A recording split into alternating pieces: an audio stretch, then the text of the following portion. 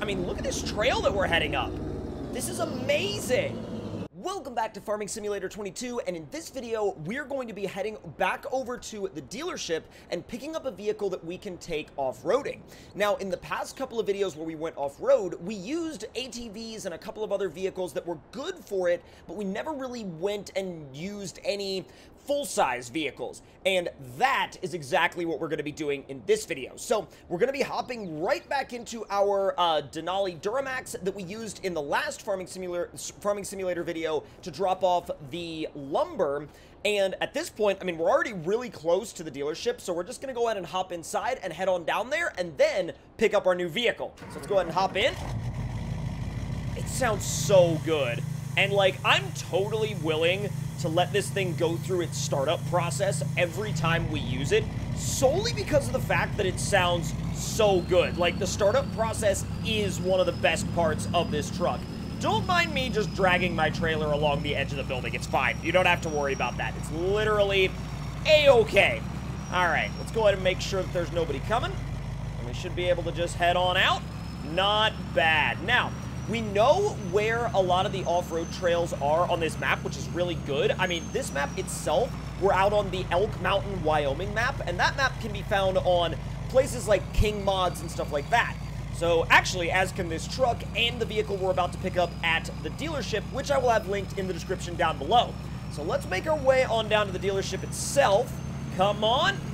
God, this map is so pretty. There's really nothing about this map that I don't like. I mean, this map is so well put together. Everything looks incredible. I mean, you've got the town, you've got the realistic buildings, the realistic, like, locations and everything.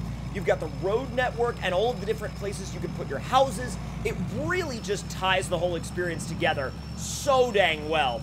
All right, let's go on and park you up over here, and then we're going to head on inside and grab our new rig. And this should be somewhat out of the way enough. I think it'll be fine. All right, we're going to go ahead and leave you there. Let me hop on up over the trailer. Don't worry about that. It's fine. All right, let's head on inside. And boom, we'll go ahead and shut their door for them. Now, in terms of picking up this new vehicle, I think you guys are going to really enjoy what we have in store. Now, as far as legit off-roading goes, we have quite a few options, but the one that I'm particularly curious about is this 2021 Ford Bronco. Now, I have never driven it before in FS22. I've legitimately never taken it for a spin. I've never had to go in it off-road. So let's see what kind of customization options we have. We have a stock body. We have a no roof. Oh, that looks great. I mean, let's see. Empty trunk with tension belts. Oh, you can actually use that to haul, like, small cargo. That's really cool. I'm going to take the roof off. I think it looks really good with the roof off.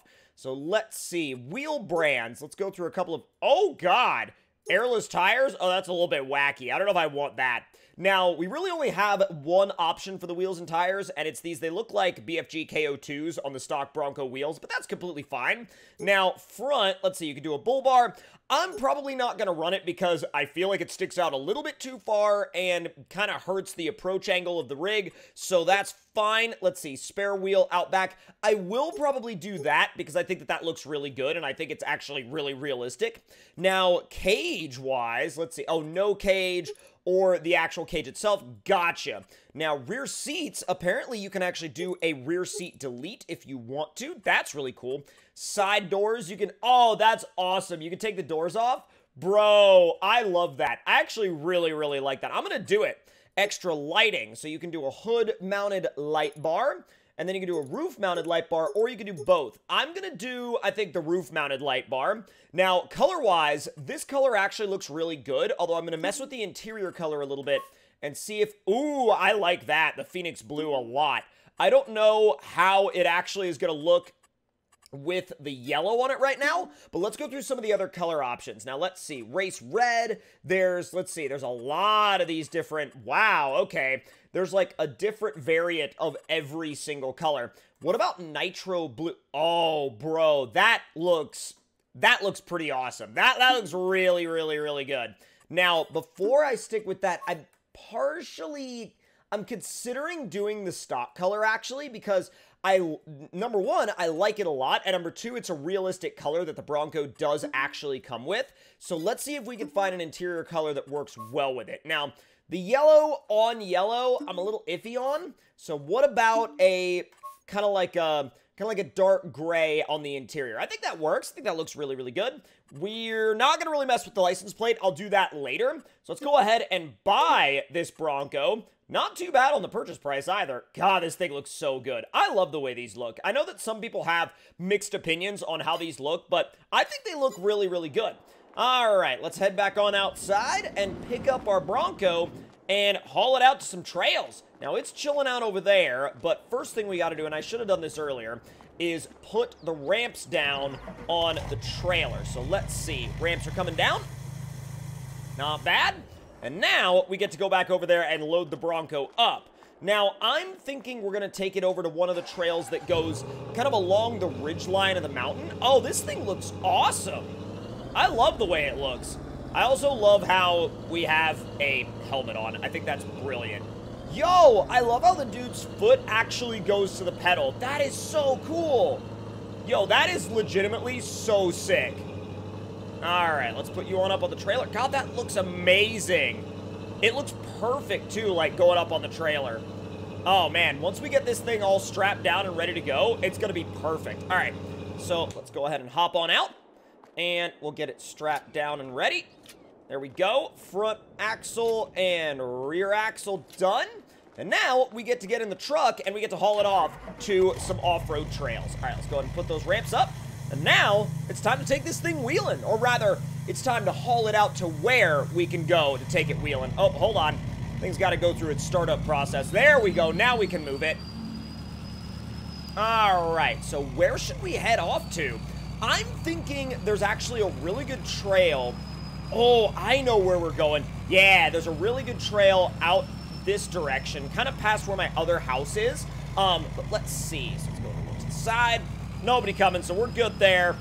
Now, if we zoom out just a little bit, and you guys can kind of get a little bit of a better view of the entire setup, doesn't that look just proper? It looks so realistic. Like, the entire setup is, honestly, a setup that I would totally rock in real life. All right, let's go and turn it around. Time to send it. I love the rough road ahead sign. It's perfect for this. Yo, there's actually also a side trail back here, a side trail that goes off of the other side trail that actually has little rocks that you can flex out on. I really want to see what it's like on those.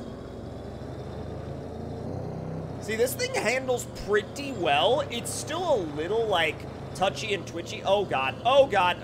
Okay, I did not realize there was a turn coming up. I probably should have planned a little bit better for that. But this thing actually does, like I said before, really well in terms of not feeling super jumpy. The GMC feels super jumpy when you're going down the road. Oh, this is exactly what I wanted. Perfect. All right, let's go. Nice and easy. Let's see, will you climb over the rock? Well, it's kind of getting hung up a little bit on the bumper. Oh, yo, what? There it is. Yo, there's that flex. Oh, that looks awesome. That looks so good.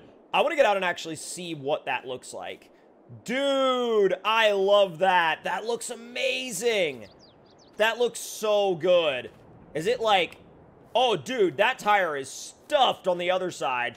Yo, this is legitimately amazing. Like, normally, you do not get to have, like, flex shots like that in Farming Simulator. That is awesome. Let's get a little bit further on down the trail. It's got, like, proper amounts of... Uh-oh. It's got proper amounts of being high-centered, I'll tell you that. Yeah, it's proper high-centered right now. Come on. Bump it up and over. Or not. It's easy. Wow, or, again, or not. Come on. No, no, no, no, no, no, no. This thing's gonna have to have some speed to get over that. There we go. You know, it really is interesting when you start going down, like, an off-road trail in Farming Simulator, because I feel like sometimes people don't expect Farming Simulator to have, like, you know, the ability to watch, you know, vehicles flex out and stuff like this, but it's better at it than you might think. It's obviously no, like, dedicated off-road game, but it's pretty dang good at what it does. I mean, look at that. That is, okay, that's legitimately an awesome shot right there. Like, that's legitimately good looking. And you know what? I think that this game kind of punches above its weight class in terms of the experience it can give you for off-roading on some of these modded maps. I mean, look at this trail that we're heading up. This is amazing. Just flex it out up and over. Man, this, like, makes me want to do more off-roading at FS22. Did we get hung up on the div? We did. See? That's another point for realism there. Properly, like, hung up on the freaking div. That happens all the time in real life. There we go. Just a little bit more. Up and over it goes. Oh, come on. Come on. Just a little bit more. Little bit more. Not bad. Boom. Honestly, pretty dang good run out of this thing so far. Pretty dang good run. Oh God. Easy. That's a sketchy spot. Let me try to bring you around there. I'm trying to do this kind of like slow and realistic, and it's actually doing a really good job. There have only been a couple of obstacles that I've had to legitimately bump. There we go. Bro, this thing is so good. This thing is so good. All right, that's gonna high center me though. And this is a weird spot right here because you have like rocks on one side and rocks on the other. And like, oh geez, oh my God. All right, back it up just a hair. Yo, three-wheel action, all right. That's so sick. Let's see if we can like squeeze it through here. Nope. Oh, too much. Too much, too much. No, what are you hung up on? It's hung up on something. I think it's the rocker panel. Yeah. Here we go. Just a little bit more. Trying not to let it get too carried away and go over the edge, because if it gets carried away and goes over the edge, that is not gonna be a fun time for any of us. Come on. Oh. There we go. I was like, I'm just gonna stick with the power on that one. Yo, we legit, like, properly climbed up the side of that trail, though. That was amazing. This thing legitimately makes me want to do more off-roading at FS22. It did such an amazing job of that.